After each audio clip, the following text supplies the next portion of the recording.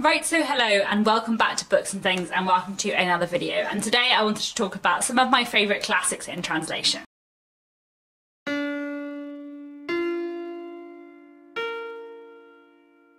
So as I'm having a bit of a non-Victorian classics month, I thought I would talk today about some of my favourite translated classics. I'm not very well read at all in classics in translation. There are a lot of classics from a lot of different countries that I'm interested in reading in the future that I have not got to yet.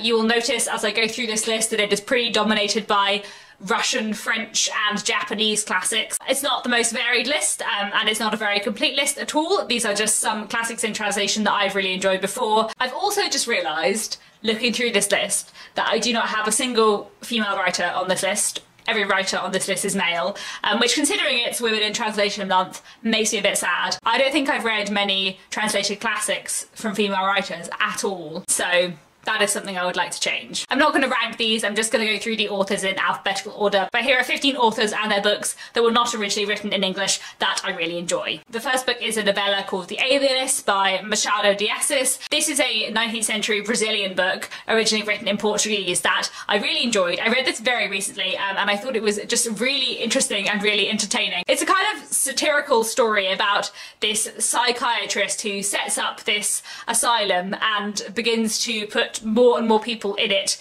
as he decides that more and more of the town where he lives is not quite right, until he begins to question what it means to be sane and what it means to not be sane and whether sanity is the norm or not. It's really fascinating, really entertaining, and one I would highly recommend. The next author I wanted to mention is the 20th century Italian writer Italo Calvino. I have hardly read anything by Italo Calvino, but I fairly recently read this, which is The Distance of the Moon, which I just really loved. I really enjoyed his writing and I'm definitely keen to read more by him in the future. I sort of had in my head that Italo Calvino would be one of those very dense literary writers who I wouldn't necessarily get on with because it would all be a bit confusing in the kind of way I find Borges. But actually I found this weird in the right way and weird in a way that I understood, and while these stories were quite surreal, I really enjoyed the writing style and I really understood what was going on, so I would highly recommend Italo Calvino. This was a great place to start and hopefully I'll read more by him in the future. The next writer I want to talk about is Anton Chekhov.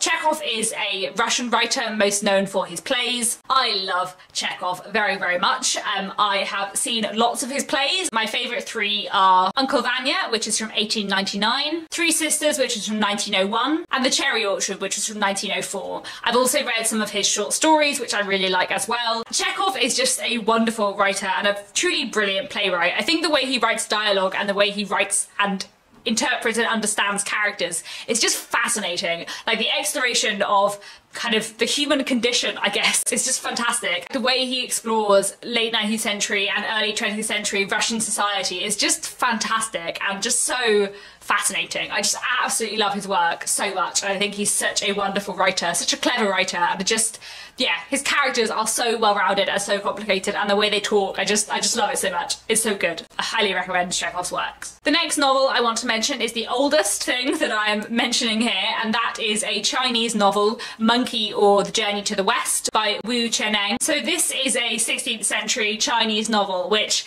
tells the story of this kind of mythical magic monkey who is like part god but also is out of favour with the gods because he keeps messing things up and being a trickster and trying to steal things off people. He's a very entertaining, fun character, and we basically follow Monkey's life but also his interaction with a kind of scholar and religious figure who he kind of helps on his quest to find a particular kind of holy text.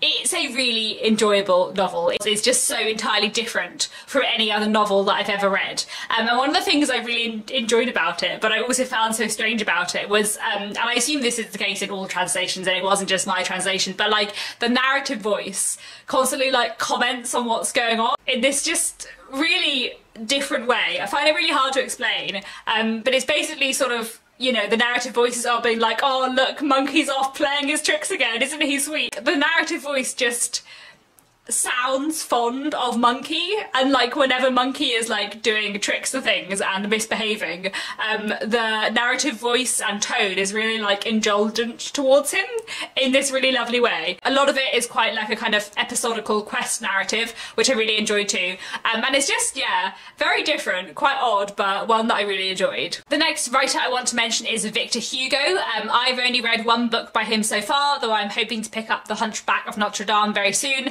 The book I've read by him is Les Miserables. This is a French classic originally published in 1862, and it tells the story of a lot of different characters and their lives and their kind of struggles with poverty in Paris and elsewhere in France in the 19th century, and we especially follow the kind of complicated relationship and rivalry between a man called Jean Valjean, who has been imprisoned for theft, and the kind of guard who is chasing him after he escapes, called Javert. But there are so many other characters as well. If you know the musical, you vaguely know the plot, but also there is so much more in the book. It's so long, and like every time you meet a new character, there's like 10 chapters about their backstory, but I don't care because I love it so much and I love the writing style. Another thing I really love about Les Miserables, which I think anyone who knows it from popular culture and the musical might not expect, is that it's really, really funny. It's like, I think Victor Hugo has that similar balance to Dickens between like emotion and comic stuff,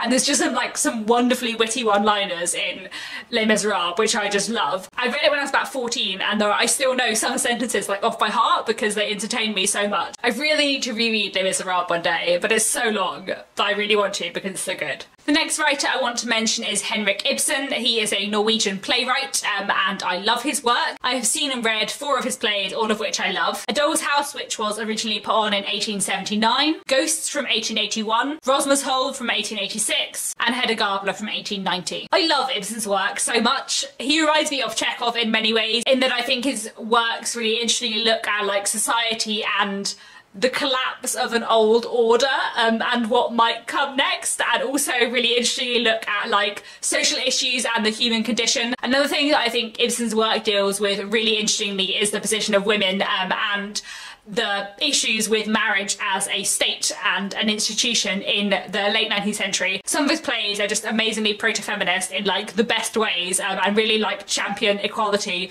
and individual freedoms, and I love his work so much. Highly recommend all of his plays. The next writer I want to mention is Yasushi Inoue. He is a Japanese 20th century writer whose work I really love. I've read 2 of his books, The Hunting Gun and Life of a Counterfeiter, from 1961 and 1965 respectively.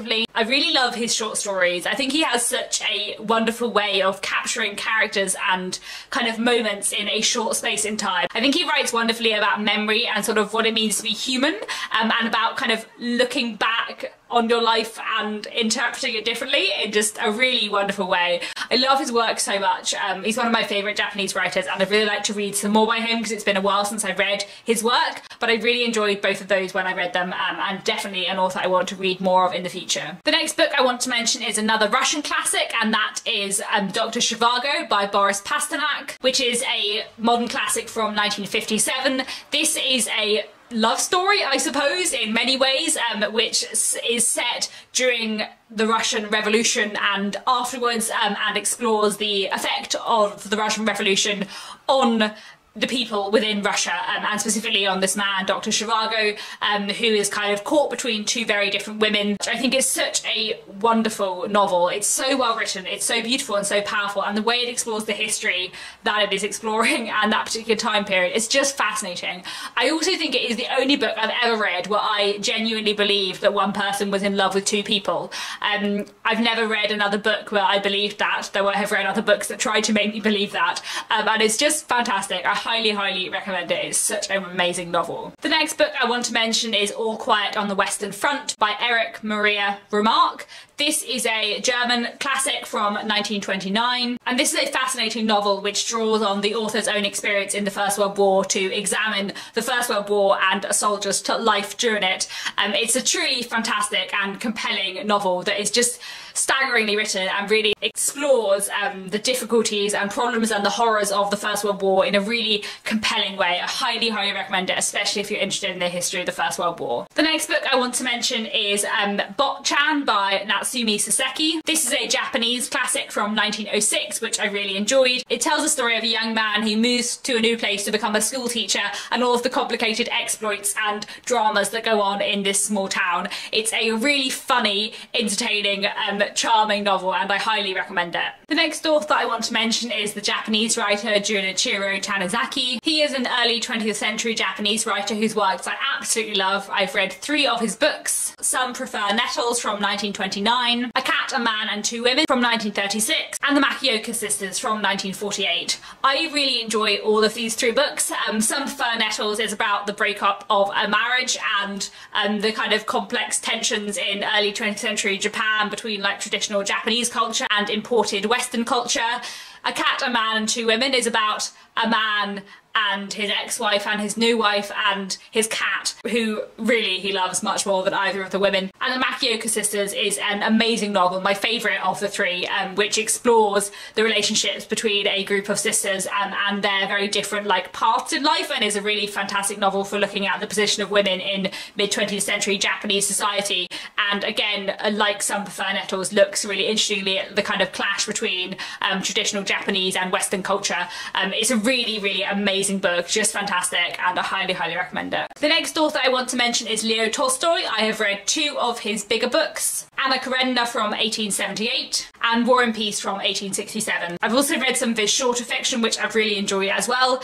Leo Tolstoy is such an interesting writer. I really love his works and the way he explores mid-19th century Russian society. His characterization and his love stories and his exploration of family is just fantastic and fascinating as well. I loved War and Peace, but I will say that I preferred Anna Karenina because I do feel that War and Peace is probably too long, and there are some chapters where he doesn't really say anything. Anna Karenina, though, I didn't really feel that with, because I just absolutely loved it and found it so rich and compelling, and the characterization and the exploration of the relationships between these characters is just so amazing. He really writes those kind of big society novels following a giant like sweep of society and lots of different characters and all of their different relationships in a way that I really love. And War and Peace is set during the Napoleonic Wars as well, which is really interesting. Love both of these and highly recommend Leo Tolstoy. The next one I want to recommend is another Russian classic, and that is First Love and Other Stories by Ivan Turgenev. First Love was originally published in 1860. I really like Turgenev's writing style, and I definitely want to read more by him in the future. I've read his novella First Love twice, and I've read some of his other short stories as well, all of which I really enjoyed. He's a really interesting writer who writes really interestingly about kind of like coming of age and growing up and people on the turn from childhood to adulthood, which is very much what First Love is about. And it's really interesting. I think he has a real way with words and a real way of like capturing characters and emotions and kind of turning points in this really clever way, so I highly recommend his books. Next I want to mention Jules Verne, who is a 19th century French writer. I have not read very much Jules Verne.